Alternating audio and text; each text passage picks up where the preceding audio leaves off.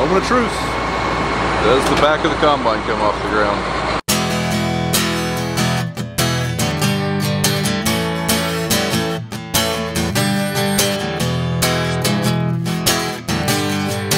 Morning! So this morning, we're unloading a new corn head. And it's pulling in right now, so I guess we better get to it. Here it comes. It's in that trailer somewhere. There we go. Yeah.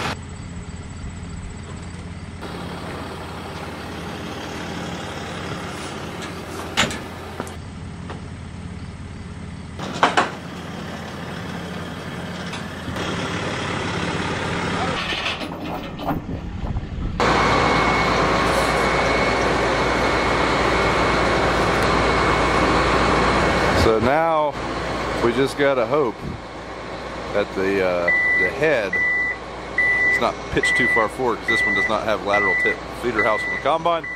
So he's going to have to get the trailer over a little bit, maybe though. First time she's been picked up. Look there, the combine's that's a little light in the back, but it's still on the ground.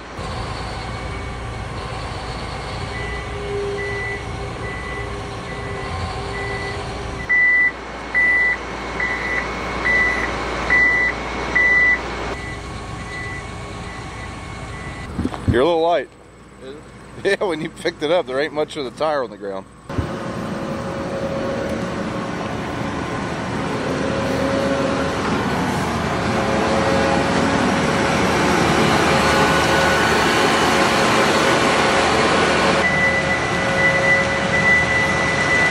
So we don't have a fold switch for this yet. Kind of waiting on one of those. Once we get that, we'll unfold it. Make sure the head's ready to go. This is a brand new head. It's never been in any crop, so I'm sure we got to look over some stuff. But yeah, there it is. That's what we're going to be running. We're going to be running a 12-row Capello folder on our Gleaner. This head is just like the 12-row folder we have for our Kloss head, only 8 years newer. So last year we ran a Capello Diamant as a demo head for a couple hundred acres. Really liked it. But as we're not chopping with our corn head, that corn head is more designed for a chopping corn head, the way it was explained to me. We went with this. It's a little bit lighter. We knew running the Gleaner that would probably be, you know, a good thing. Yeah, I think we'll be happy with it. We've had really good luck with our Capello headers. Capello also makes the units for Kloss heads, so we've been around their products for, well, since 2005. What do you think? There it is. Paint doesn't match quite. It's close. Looking through our parts here, we got a switch of some kind. Hopefully that's a fold switch, but we don't know yet. We might have to read. It's not our strong suit. Look at that book. I got your spray. Alright, so in future episodes, we'll be messing with that head, but today it's going to rain here this afternoon. Dad's trying to finish spraying double crop soybeans, and I've got to go to hand therapy. I was supposed to have hand therapy this morning, but I got a call that was pulling in, so had to reschedule. And then hopefully we'll find an air-conditioned job in a tractor somewhere. It's supposed to be about 95 and humid. Very, very humid. Maybe it's supposed to be 90. Either way, it's hot. Alright, got back from therapy. It is 92 degrees and very humid, so we're going to hop in the bush hog tractor and go mow. It's easier to drink coffee when you're in the air condition.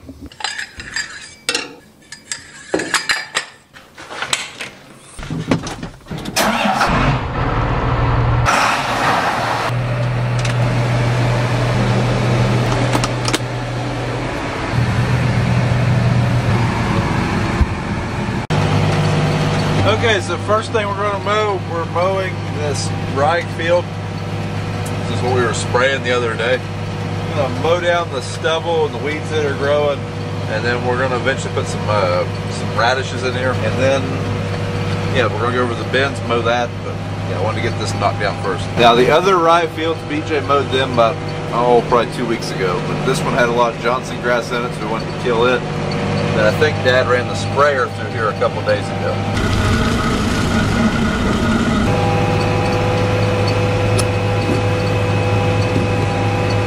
What's that? That's my new Ariat Spitfires. Spitfires, Spitfighters. I think they're Spitfires. I think that's the name of them. Anyways, there's a link in the description of those. If you didn't know, we are affiliated with Ariat. So basically they let me try out some boots and shoes and whatnot. I picked these things for kind of like a summer boot or like something to wear while I'm wearing shorts or like a dress shoe. And they're awesome. Plus you get a look at my leg. Showing a little skin, but check those out if you're looking for something like a tennis shoe but want some leather to protect your foot. Yeah, I like them quite a bit. Our county fair is going on. I walked around all day in them yesterday. No complaints. I'll probably be ordering more.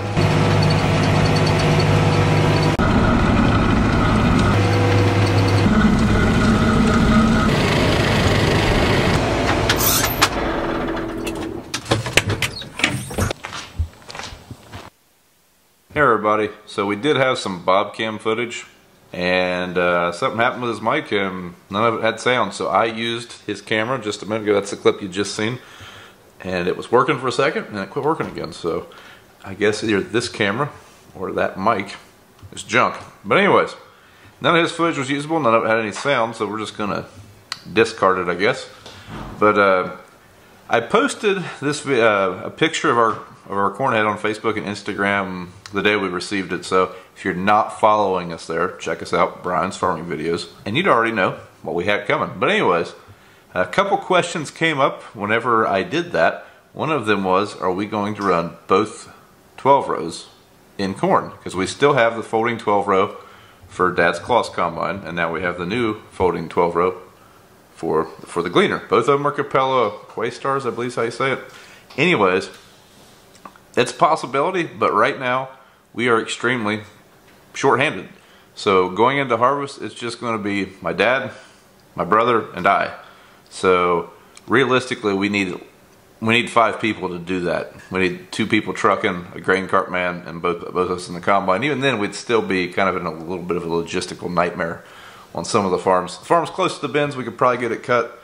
But more than anything, it'll probably be like if something happens to one combine, we'll use the other one. Stuff like that. Or if one combine's on one end of where all of our farms are and the other one, I mean, it could, I don't know that they'll both be used together.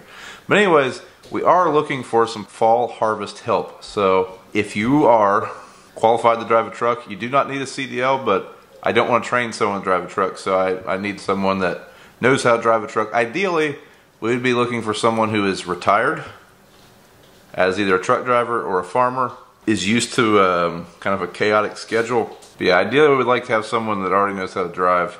I don't mean to sound like a butthead or anything, but if you don't know how to do those things, please don't waste our time. It's just getting really close to crunch time and we need to find somebody. So I will read all the emails I received. There is an email, my YouTube email in the description of this video.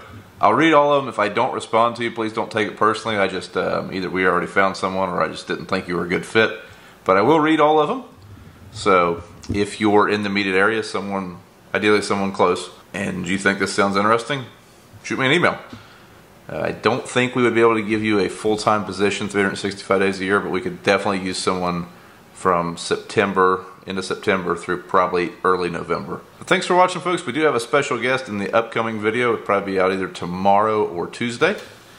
But thanks for watching. Don't forget to thumbs up the video, leave us a comment, and we'll see you in the next one. We also have a couple other things coming for the Gleaner, so let me know what you think those are. In fact, one of them got delivered the other day, and the other one's getting delivered in a couple weeks, so I think it's going to be well outfitted for harvest. I'm very excited to try the Gleaner in corn. Thanks for watching. We'll see you in the next one.